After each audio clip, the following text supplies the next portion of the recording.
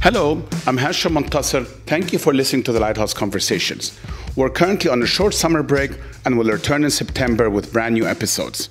In the meantime, I wanted to share with you one of my favorite episodes. This is my conversation with Youssef El Deeb, the founder of Fatafeat, the Arab world's first dedicated food channel that went on to be acquired by Discovery. I spoke to Youssef in late 2020 about his vision to drum up the likes of Jamie Oliver and Nigella Lawson to primetime and foster a now growing scene of Arab TV chef talents. You know, inside myself is a failure, permanently. I'm in permanent failure. Have you not been able to find a way to heal that or think of it in different ways? Yeah, when you get older and like your retirement age, like my age. You look hardly in retirement to me. Alhamdulillah. You say Alhamdulillah, yeah, but there's still that, you know, coming to do this podcast, I didn't sleep for 3 days. And then I decided last night, you know what, I'm not going to go and try to be perfect. Yeah. Because that's what was paralyzing me. I'm going to come and make a fool of myself. And then I felt free.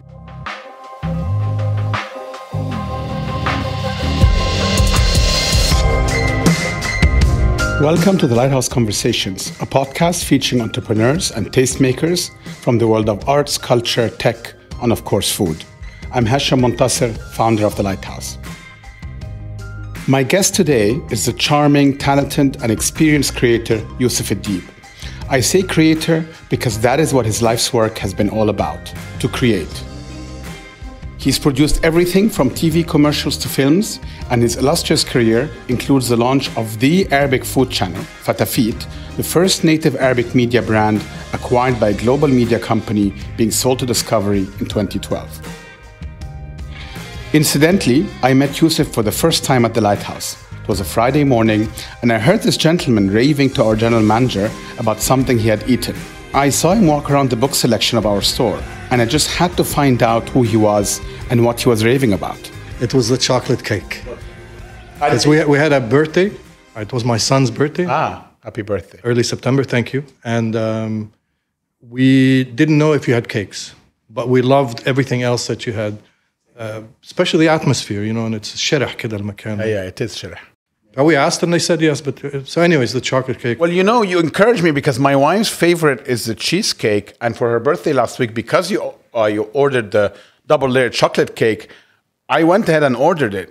And as I was telling you earlier, it was so delicious, and I'm not just saying that because it's a Lighthouse, that we finished it for breakfast, you know, the next day. Chocolate.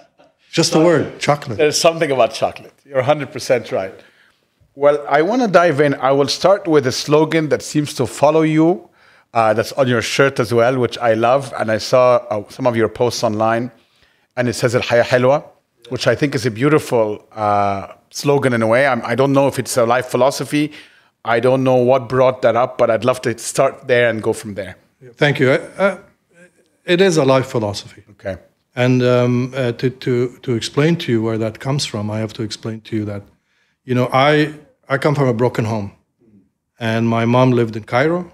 We lived in Alexandria. And my father was in Gaza. He worked with the UN. He was in when Gaza was part of Egypt.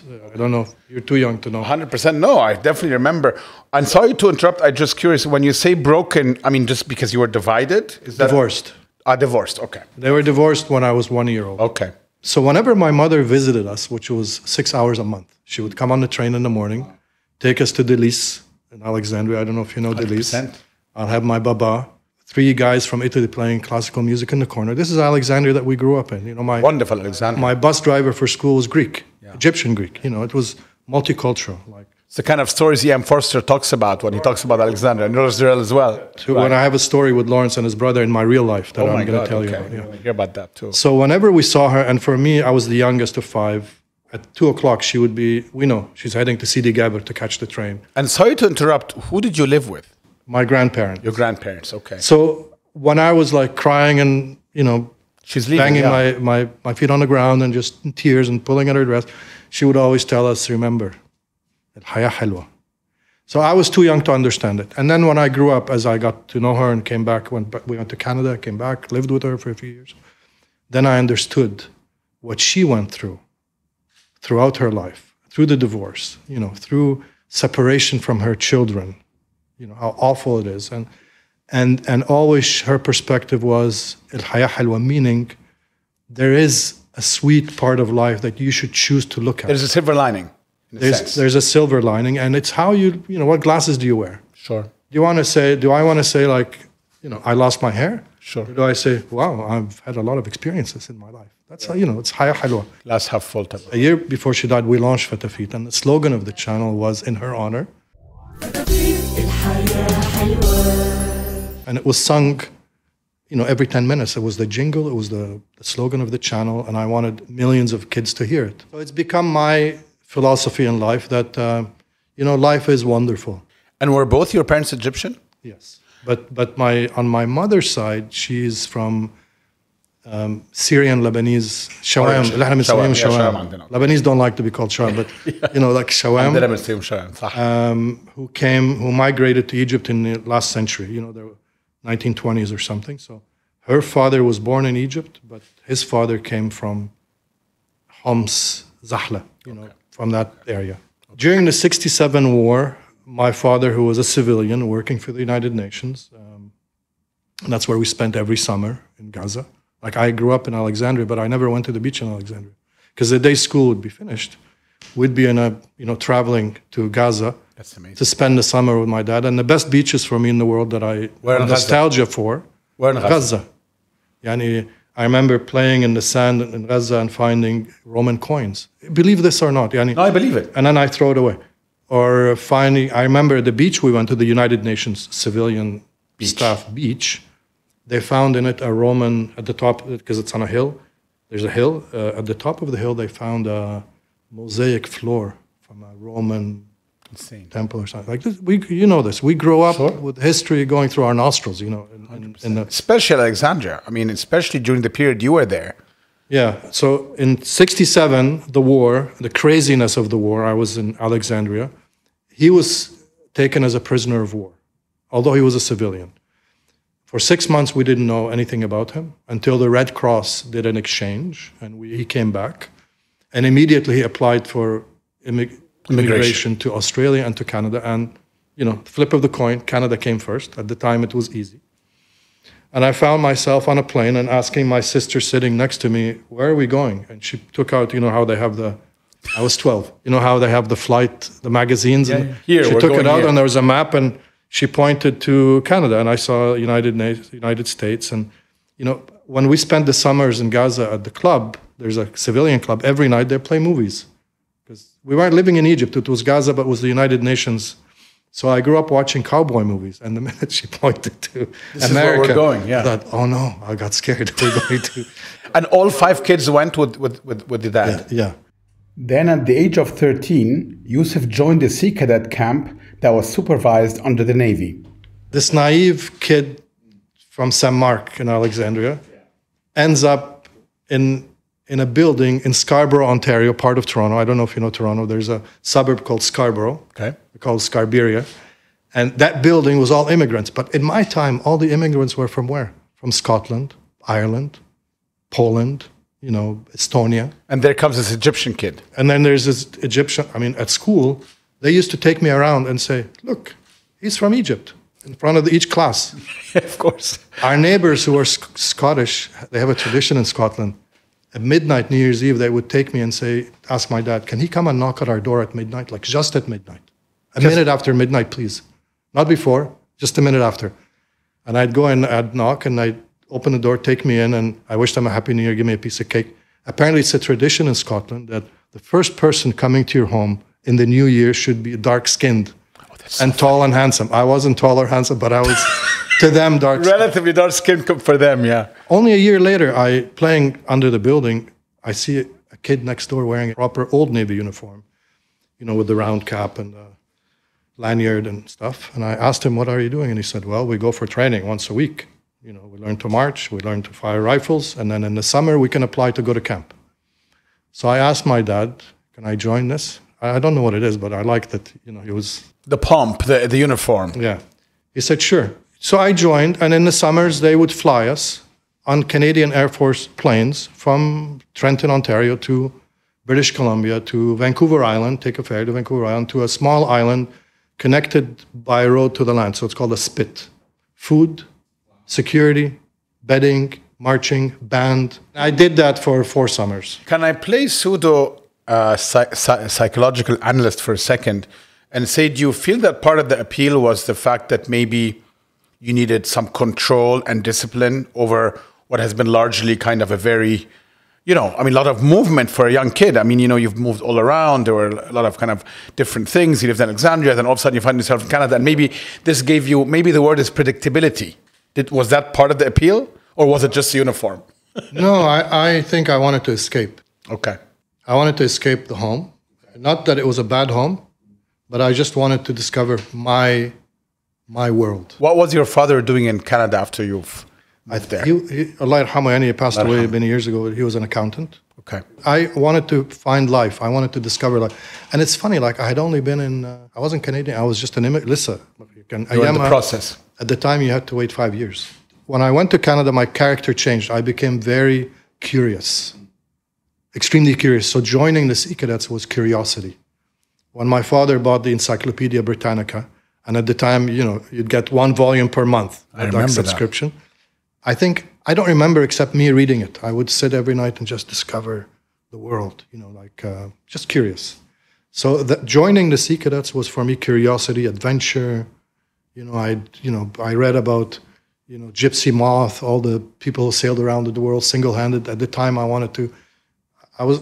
was still speaking half English, Sure. But all of a sudden, I wanted to discover the world and sail the world alone, and that gave me that release. And when did you start realizing that you clearly had kind of a creative side to yourself that you wanted to apply? And how did that all manifest itself? My grandfather, when we visited Cairo, my grandfather, like my mother's father, he taught me he loved photography. And he taught me to take pictures, how photography works, and to develop black and white film in his bathroom darkroom when I was 8. When at 17, something happened between me and my father where he said, "You're on your own. We're in Canada, you're on your own." And immediately I thought, what am I going to do? And then I realized I wanted to express myself. That was the initial trigger. So to express myself, I'm going to study film. At the time, I joined a fine arts university because I wanted to see all the arts, and part of it was film and photography. And did you feel your influences were more Western and what you've seen in Canada, or did you also have influences from perhaps Egypt or the Middle East? Obviously, Egypt has had over the years many filmmakers, artists, etc. Was that part of your influence over time? I think all of us who are immigrants as children, all of us suffer from that, schizophrenia of having, this tug of war in our minds and in our hearts between 100%. The West and the East. So I've always had the East. That hybridity, I mean, we all have. Even if you didn't fully immigrate, by the way. Oh, okay. For many in of the us, modern world, the exposure to... I mean, I grew up in Cairo all my life and left to school in the States at 19. And I still have that hybridity between sort of East and West. So I think it's very common at various levels, but very common. So sorry, I think you're probably right with the exposure to the West, with with the internet and 100%. All that. But yeah, so I ended up studying fine arts at a very rebellious university. If you painted what you thought your professor, who are all artists in themselves, wanted, they would tear it up. Their mission was to get what's inside you. Not, you're smiling because I see other art schools where, if you don't do it the way he did it, the way he learned it in Moscow, then you're out, Correct. So, and then I said, no, I really want to do film, so I moved to Toronto to Ryerson. And this is what kicked off Youssef's career in media, starting out assistant on documentary films, moving on to roles in advertising, production, filmmaking, and his favorite, writing. I think what I settle best in Yes. is in creating. So the closest to creating is writing, Okay. painting, let's say, devising shows, writing. So in the creativity side of it is where is my home, where I find myself. Is it the content or the process of both that draws you most? So one thing is I'm writing, another one is I'm actually, producing, setting this up. I mean, I like both, but both. but I prefer the creative writing, process, the writing, the actual, part. The content production. There's a funny incident. One of my film theory, because you learn film theory, you learn film history, you learn then you learn the craft. You learn lighting, you learn editing, you learn acting, you do all these things. My film theory teacher, Marta Braun, I remember her name, she said to me, you're a writer. Get out of this school. Just go and write. And she actually offered me to stay. Funny things happen in our world, in our life, when we think back. She offered me her farm that she owned with her husband in Lucca, outside of Pisa in Tuscany. She said, here, take the keys. Go stay there for a year and write. But I was at film school. And then what happened? I bummed around the Caribbean for 6 months. Bummed around Europe twice. 2 years I spent bumming around Europe. As one does. At the time, one did more, because at the time, it was the tail end of the 60s, and there was this vibe about going away to discover yourself. Sure. I'm going to go to Europe and discover. Well, that vibe apparently is still there, by the way. It just manifests itself differently today. How? I think people go kind of digitally on Instagram. Yeah, exactly, and find themselves on on the internet. But I think the wanting to find yourself is it's pretty consistent over the decades. Sorry, go it's ahead. Wonderful in youth that they want to discover themselves. I think the future is in our youth and in how they see the world, not in us. To the youth, and it's their world. They're going to live in it, not us. 100%. Funny thing is, at film school, we used to have to do film projects every week. So one of the projects was to do a TV commercial. And I refused to do it. Why? Because I'm an artist. It I'm not going to prostitute myself. Right. So because I refused, the powers of the universe said, really? So you're going to spend the next 10 years doing nothing but TV commercials. Did you enjoy it? I love it. You love it. I loved it then. I think today the process of producing commercials, it's probably much more structured, much more metrics and all that, but it's lost its soul somehow because, like Tariq Noor is a pioneer. 100%. Regardless what you think of it, he's a pioneer. And remained relevant for a very long time. Maybe still is. Yeah, he still is. He became huge at a time when, there was a Al Ahram advertising agency and there was Tariq Noor. And if Al Ahram hit the client, you couldn't touch that client forever. The client couldn't leave them. If the client didn't like their work. And he made it. So creativity in advertising then, where you could just come up with a wonderful, passionate idea, we're missing that today. And I think, I could be wrong. I don't watch all the commercials that are being produced.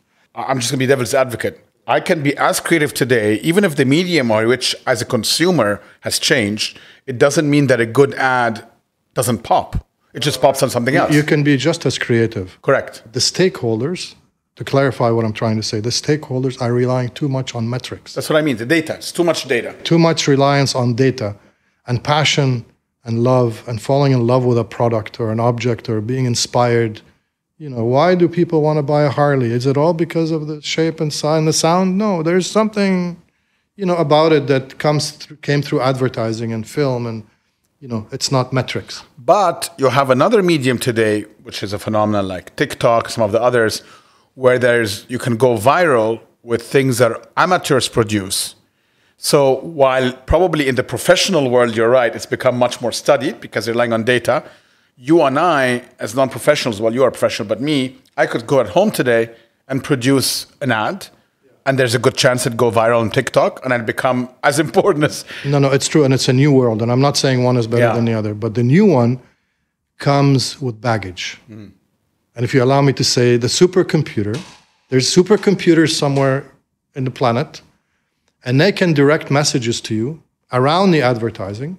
Look at what's happening in the US. 100%. So it comes, that openness comes with a lot of crap. And that's precisely what's happening now with these platforms like Facebook and others, where they're saying we are neutral parties. We cannot influence what is put out there. But of course, it's having a huge amount of influence. They are nothing but influence. Every time you scroll, 100%. There's a computer out there saying, oh, Hashem, I know he likes chocolate and he likes this, and yesterday he did this, so give him this, and you don't even realize it. And I think more importantly than that, it can obviously be very dangerous because let's say for a second if I had some, let's call them extreme thoughts of sorts, and the algorithm knows that, what we hear, especially in the US, but in other parts of the world as well, a lot of people have been radicalized this way, right? It's feeding me more and more of what I've been clicking on, and therefore my thought process being influenced, especially young people, by what I'm reading, and that becomes a self-fulfilling prophecy and very, very dangerous. So look, I agree with you, but that's a whole different subject. That's a whole different, including, getting people used to a short attention span. not being able to read more than 4 words in a row and then, scrolling. But that's another story. That story will probably require a whole other podcast episode. So for now, if you want to order one of those fabulous chocolate cakes of the Lighthouse, order online via Linktree on our Instagram account, and please leave us a note and let us know what you thought.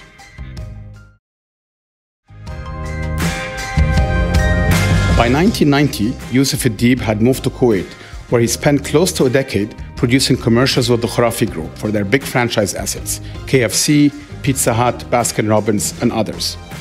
After a stint at one of the region's biggest media companies, MBC, he returned to Egypt and joined hands with the Khurafi Group, this time to produce films. So we set up a film company in Egypt. We produced 2 films. The first one was Dorid Laham, a family picture, like Sound of Music, with kids, actors, etc., with Hanan Turk and Dorid Laham, اسمه الآباء الصغار, musical. Because that's where we come from, الحياة حلوة. We wanted to do things for families. And for those that are just not aware, can you just explain who Dorid Laham is? Because I think that's significant. I mean, it's important. Dorid Laham is the iconic Syrian actor, comedian, wonderful with kids, a great man. So this was a big coup in a sense. It's like Chaplin. It's like you say, I worked with that Chaplin. was a big coup. Yeah. To bring Dorid Laham to star in your movie. It was a film he wrote, and it was sitting in his drawer for like 20 years. We produced it in Syria.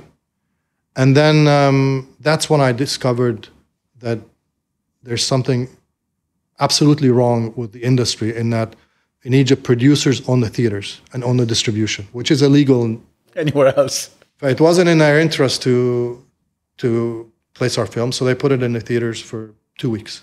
The benefit to me of that film is the saving grace, and it ran on Emirates. For 6 years. So you're saying it didn't really get any exposure in the cinemas, in the theaters, but it did on Emirates, ironically, and that's how it became exposed. Because they have someone curating who gets it. This is a family movie. We need a family movie. Yeah. And then I did another film. I produced another film. اسمه As As went on to win Best Film at the Cairo International Film Festival that year. But given the limitations of the Egyptian film market and the hegemony of the distributors, Youssef set his sights on television. I remember at MBC, and even watching like Dubai TV and Abu Dhabi TV, everybody ran the food shows as filler. Correct. Like it doesn't matter who is doing it, it's filler. Yeah.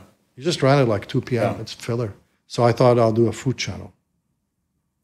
And I'll do a music channel. 2 things that popped to me when I was doing some research for this episode. One is your relationship with food is very profound. And there seems to be an echo throughout your life of, in a way that the memory of food, if that makes any sense. Nostalgia for food. The nostalgia for food. But you clearly also connect food with family and communities. Yeah. Is that right? I think food chose me. I can't say I consciously chose it. It shows me in the sense that I was young, I lacked food. My mother would smuggle boiled eggs when she came to visit. Well, one of your quotes was, anyone can bribe me with a boiled egg. Exactly. So, and we would hide. Which I'm going to try doing. We'll see if it still works or not. And so food, lack of certain foods when I was young, like smelling butter on my friend's sandwich at school and jam, which I didn't have. I had butter for the first time when I was 13 when we went to Canada. This is another story that it's not important, but I'm just saying it to explain my relationship to food is through lack of food, missing food, nostalgia for food, and then realizing food is that great uniter, the great uniter of us as human beings. But you also seem to think, and I agree with you on that, in a way that food is timeless and you like the simplicity of it. It's not about fussiness. It's not about making something looking overly sophisticated. Yeah. I'll tell you, when we launched, going back to launching Fatafeat, so I decided to launch a food channel. I wrote to Food Network. Bang, they answered me, flew to New York. I actually literally flew for 1 day and flew back to sign with them as the exclusive partner in the Middle East. And no one had thought of that at the time. برامج الأكل دي بتحطها الظهر كده filler. They were fillers. Filler. Chicken filler. So Jamie Oliver was running on Dubai TV as filler. I took him, bought his show, ran it as a second run on Fatafeat prime time, and drummed him up. And then people discovered, but he was already there for years. Martha Stewart, Nigella Lawson. Nobody would run her because, she's Jewish at the time, that was a thought. I launched her and women fell in love with her because she wasn't thin and معضمة. بتاكل يعني. Hearty. Yeah. When I launched Fatafeat, it was unusual in the sense we did not do food in real time. At the time, food shows were real time. So you put the salt and you wait for it to boil. And actually on TV, they waited for it to boil. You know. Which makes no sense. And then you stare it for 2 minutes. And then the recipe would appear. In the years I was at Fatafeat, since we launched, we did not put one single recipe on the screen. Ever. Because we were inviting people to be creative. It didn't matter.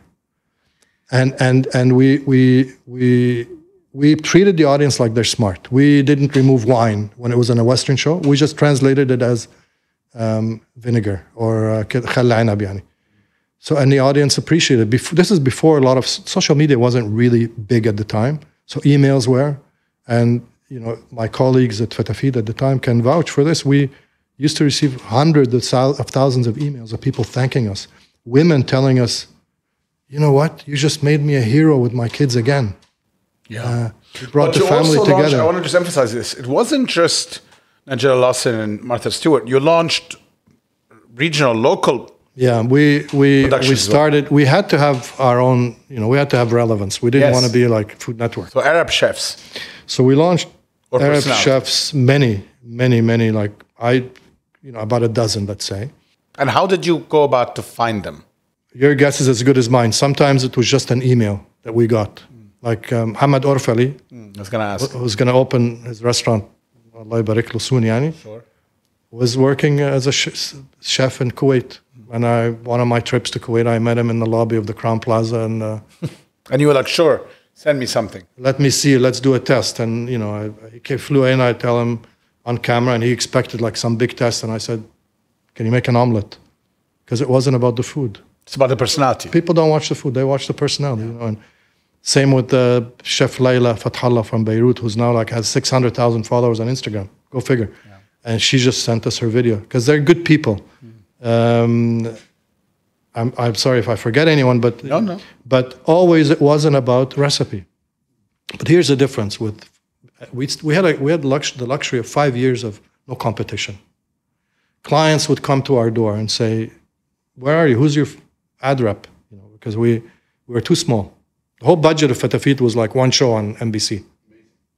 And we were filming in HD, and we couldn't afford to broadcast in HD, but I was building an HD library. I was looking like years ahead.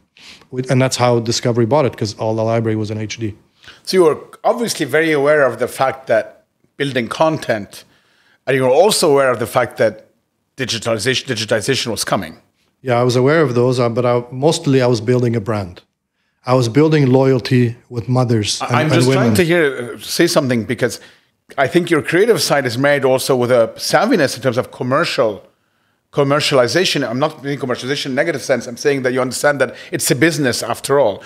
People can't marry the two. Some people are highly creative, are great at producing shows, but then they cost $1 billion each time, and then the whole thing sinks. Of course. Because, you know, it comes from making TV commercials. Probably. You can't just keep doing it because they look good. Correct. They have to deliver, you know, sales or returns. So we produced our own shows. And here's the difference between, to this day, what we were doing then and food shows in the Middle East. We had a back kitchen, like a restaurant. We had chefs, like a whole structure of a restaurant, working overnight for the episode we're filming the next day. So we tested recipes. Even though we never talked about recipes, we tested them. It wasn't just doing stuff. Isn't that extraordinary? I mean, I read about one of the autobiographies of one of the ladies that used to run Gourmet magazine in the US, and they had a massive kitchen. And it's the kind of luxury that today is unheard of. I mean, no magazine, well, there are barely any magazines left. Yes. But that was very important to the legitimacy and the quality control. Of course, and it pays off with your brand and with the stickiness of your brand with your customers to this day. So why did you sell it then? Oh, well, I didn't want to. Well, maybe your investors. My investor, I woke up one day, he had passed away. Oh, wow, okay. And that whole group. Changed. Family groups, you know. They changed, yeah. The sons want something else. So they said, we want to sell. And I was blessed. I wasn't happy. To this day, I'm like, it's my baby. Somebody took my baby. Did you find this traumatic in a way? Because Very, you built this 5-year-old very child and all of a sudden you have to give it away? It was horrible, and I turned into a horrible person. Even though I was blessed at Discovery. I contacted a friend I had at Discovery. Within a day, he said, yeah, we want to buy. And they flew in and they spent a year doing due diligence, which is kind of ugly due diligence, when, because they're trying to get it for the least thing. Of course. So it was horrible that I had to let it go. And they asked me to stay on, but, It's different. Now you're part of a bigger corporate but structure. sit on the side like Giddoy. And I didn't want to, so I left. And during that period, that's how traumatic. I remembered my core value, what I really wanted to do. And that's what I wrote and directed my own film. Yeah, Love's Improvisations, which then launched at Dubai Film Festival, went to Monaco Film Festival, Saint-Tropez, Madrid, London. In London, the actor, Nicolas Mouawad, won Best Actor for that film. So that was kind of a silver lining, You'll find that typically in life, when you face challenges, you've dealt with it with increased creativity, or more some people get a complete block, they can't produce when or how do you deal with those challenges? I go through the shock like everyone else, but I pull myself, out of it immediately and find الحياة حلوة. So your mother was right. Absolutely. I want to say absolutely, you can cut that out. No, it's okay. She went through you cannot imagine what she went through. She taught us one thing, الحياة حلوة. And we wrote this film, I wrote this film, and I acted in this film about relationships and how relationships change, because I think you want to know about that. But I related it to, I was taking lessons to play oud at the time. Oh, wow. And I learned about ma'amat. Apparently, Arabic music is so different from Western, you have chords. خلاص. لا, احنا بقى تختلف.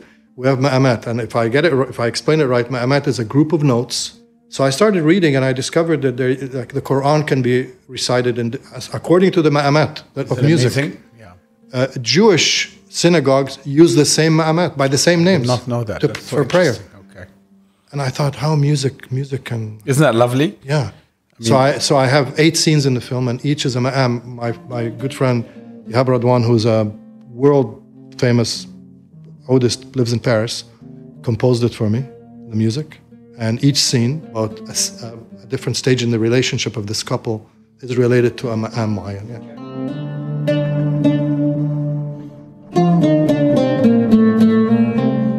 Funnily enough, last week I was mentioning you earlier, it was my wife's birthday, and I decided to invite the oud player to play, just for us and our children. And partially it's because I didn't feel my children know much about oud, and you don't get much exposure to it, even in Dubai, a bit more than elsewhere. And there's something about, to me at least, oud that is just incredible.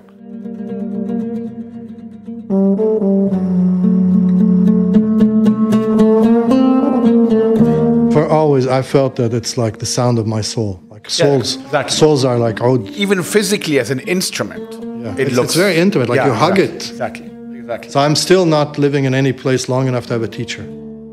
But that's like a retirement project, that I'll have a teacher and he'll come every day and teach you how teach me. Yeah. You have to learn it from someone. You can't just do it. No.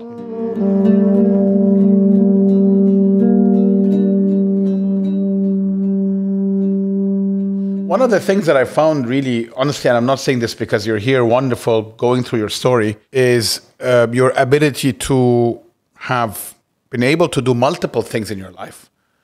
Many of them very successfully, some of them maybe not as successfully, but that's not the point. The point is being able to reinvent yourself and keep going. It's something we talk about a lot. I'm at a much more modest scale, but someone that was trained as a banker and worked in banking for many years before switching over, becoming an entrepreneur, and now doing different things. And we talk about it on the show quite often. I find that very important, that all of us find ways of expressing ourselves, and that could evolve over time, but it also can be in parallel. And you seem to have done that quite a bit in your career in general. So now you've gone back to writing as well, right? And you've just produced a children's book. One day, yeah. First, I'll tell you. Yes. When you're an immigrant, you get thrown in the deep end. I used to get beat up at school every day. Oh, you're from Egypt, because we just lost the war. And they'd beat me up. Amazing. And the funny thing is, the only kids that came to my help were the Jews, the Jewish kids in the country. You understand? Absolutely. So when you're in that situation, you're an immigrant and you get beat up and you're a nobody in a new environment of, you learn to, I'm going to either die or I'm going to survive. So you learn survival. So you know what? Do you want a good waiter in your restaurant tomorrow? I can do it. I have no problem. I'll do anything. That's my approach to dealing with different things, surviving, trying different things, giving it my best.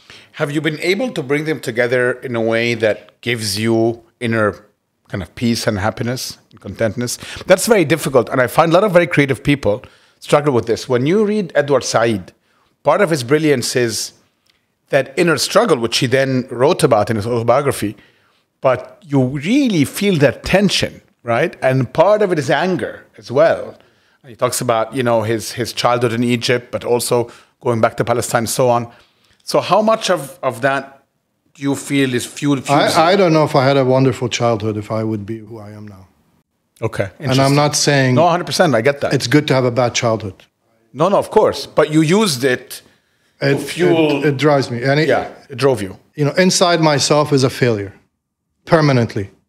I'm in permanent failure. That inner voice, I think, you're not the only one. I'm sure you know that. All of us, yeah. I mean, many of us have that inner voice. I mean, I have a very punishing inner voice.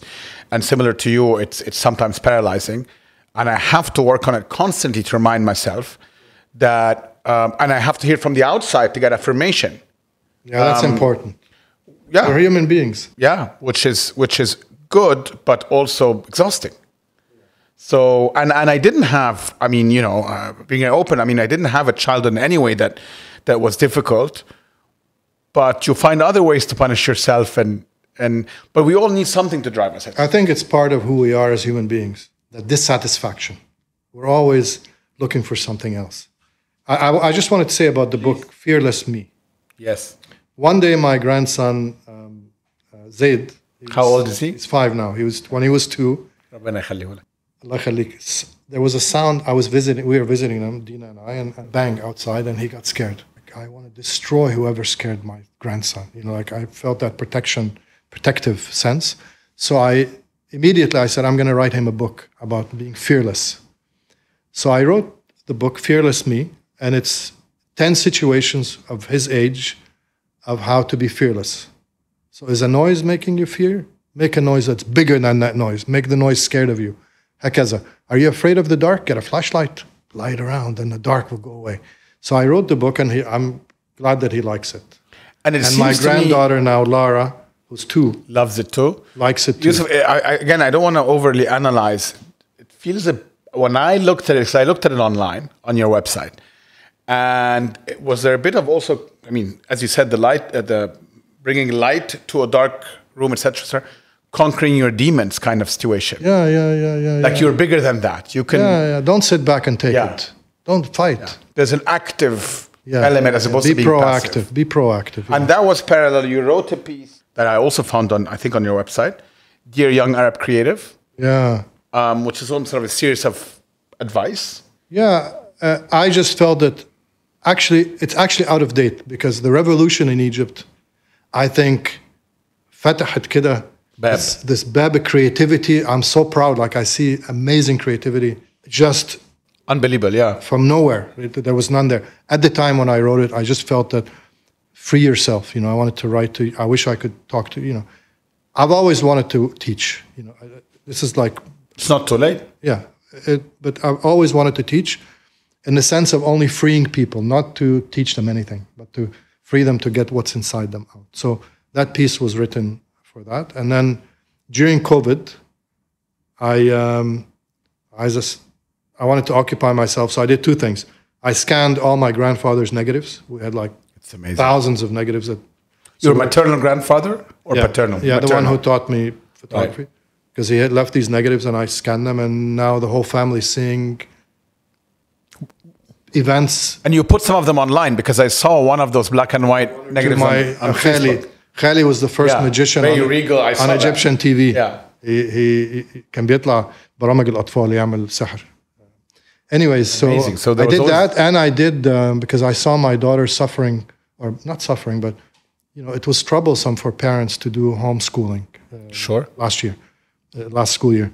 So I did this daily. I hired an artist, and it's a sheet that's coloring and practice of the letters of the Arabic alphabet. That's creative, because most of the Arabic books that I'm aware of, because I don't want to insult anyone who has done a good job, are very boring and come from 1952. Yeah. And rigid.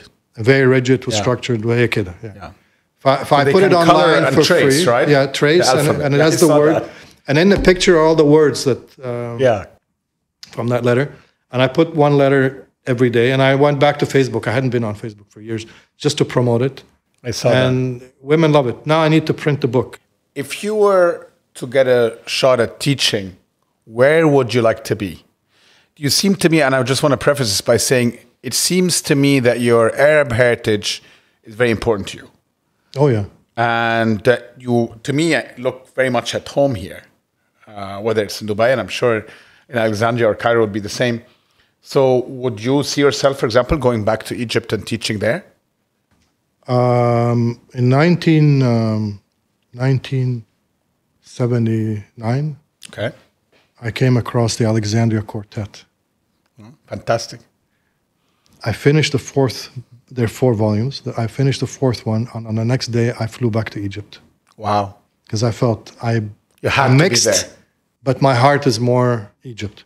So yeah, I think I can add value in the Middle East in teaching. Funny thing is, I read that book by Lawrence Durrell, came back to Egypt, tried to work in cinema, didn't like it. I was a kid at the time. Went back to Toronto. And the job that I had was with his brother, Gerald Durrell, was in Toronto. Oh my God, small world. Editing. He had finished filming The Amateur Naturalist, a 13-part TV series. And I was his second assistant editor. Amazing. The world is weird. The world, how it turns, how things happen, serendipity, And then the book he wrote for me a nice thing in his book. He passed away. He used to have a zoo on the Virgin Islands, and I mean, I feel like you have a few more chapters ahead of you. They may or may not include teaching, but well, have you seen the book? How do you know? The chapters. How do you know? Can you give me a hint? I haven't seen the book. But I get a sense of your energy and your passion, and the fact that you seem to be nowhere near finished in what you want to say. So you'll find ways of saying what you want to say, whether it's in writing, whether it's... No, but I think you misread me. I have nothing to say. Really, I don't. Except, al-haya halwa, enjoy life. Really. Because I can't claim to know anything more than anyone else. No, no one's saying that. I'm just inviting people. When I say al-haya halwa, it's not like people don't know it. I'm just inviting them. So you said something earlier, I want to just get back to that before we started, about memory. And you said that, I don't remember anything. Yeah. So walk me through this. I had to make a lot of notes to answer your questions today. And that is because when I was young, to me it was a very traumatic youth. One of the ways to reinvent myself and that's at the time when I joined the Sea Cadets, and I told you I wanted to explore and find myself. One of the ways I discovered, it took me a long time, that I could move forward with myself was to not harp on the past. So I trained myself to not think of the past. The problem is, be careful what you wish for, because now I don't remember what I ate yesterday. Literally. You think you trained yourself to be that way?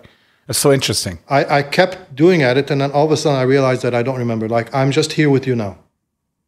I'm with you here now. When I go out, I'll be thinking of something else. And yeah, if I think long enough, I'll remember that I was here and I was with you. And I remember more like notions and emotions rather than factual things.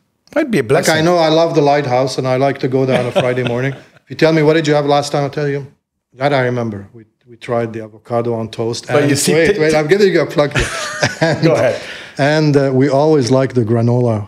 Yes. You guys make it in the house? We make everything is made in the house, including the granola. A friend of mine had it this morning. Like my friend Chef Orfeli says, it's all in the quality of the ingredients. 100%. That's like 90% of it. I think that's 100%. Passion is the other 10%. Yes, I think that's 100% right. But taste has memory, and you know that. So that's a very easy way to jog your memory if you forget something. Thank you so much. It's been a pleasure. I'm so honored. No, the honor is ours. And wonderful conversation. And inshallah, more to come when your book comes out and is fully published. And we will sell it at the Lighthouse, by the way. Which ask you to come back, your children's book or many other books, maybe your memoirs next. We'll have another session. I worked on my memoir for my kids, only for my kids. I'm working on it. And I'm working on fiction. Not to push you, but I can assure you there'll be many more people that would love to read your memoirs. Just from the little research I was able to find online, I can tell you that. You know, I may be tempted to do that out of humbleness. I just don't feel that my personal things are important. But you know what would be interesting to write the story of Fatafeat, because it's a very interesting story. Exactly. Maybe just I'm sure it's like the story of Lighthouse. You know, how did that happen? No, how did it become successful? There's something that you can't define, right? And it's luck and it's blessings. It's all of it. I mean, I don't think it's luck as much as Fatafeat. You have to position. I always say you have to position yourself in the way of luck, right?